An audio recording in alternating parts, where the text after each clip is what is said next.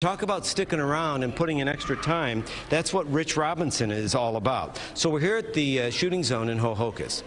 What is your official role here? So I'm the director of sports performance here for the lacrosse, lax and lift in ho-ho-kus. So after your name, I put lax and lift. You're on Instagram if people want information. But you are the only center like this in the country? Pretty much. We basically focus on just lacrosse players. You have other sports performance centers that have got multiple sports. But here at Lacrosse and Lift, we've created a culture. My friend Joe Padone built a place where it's just primarily for lacrosse players. Well, what is Daniel working on right now then? Dan is one of the best lacrosse players in the country. He's going to Johns Hopkins University next year. He's a 23.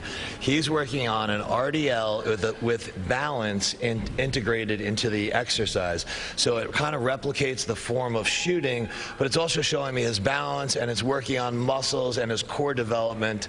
So if you kind of master this, you can really expect during the year to your performance on the field to be much greater increased.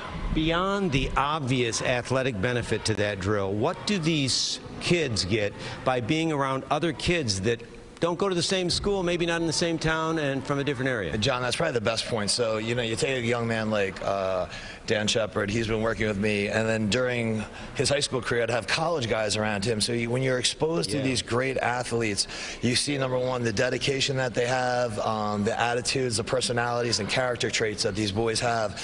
And truly, that's why they're achieving great things in the sports, and obviously academically, too. Dan's one of the best students, I've ever run into as well. This is kind of cruel. We've been making him do this for like 2 minutes. Daniel, can I ask you a real quick question? Sure. First off, congratulations on John's. You're going to be a doctor, right? Yeah, that's the plan. How has this facility helped you beyond your performance in the sport? Overall, my athletic ability has definitely increased here. All of the other facilities are like football-based, just weight training-based, but here definitely my shot has gone up, my speed has gone up, my overall athletic capacity has just increased here. And Rich is a great coach here. I definitely wouldn't be where I'm at without him. Well, and Andrea, I want to point out, so we're on the lacrosse side. These guys, that guy over there in the green shirt, he's been working out for like 2 hours, and this young man too. So nobody on a screen and nobody on a chair. They are working out, and they're going to become doctors. That's all I'm saying. Doctor. So coming up, we are going to take you to another, believe it or not, shooting zone and in a different sport, and then we're going to go shoot some hoops to wrap it up. Pretty cool stuff, right, Andrea? Yeah, and very impressive, the future Dr. Dan behind you. Thank you very much, John. Yeah. Uh-huh.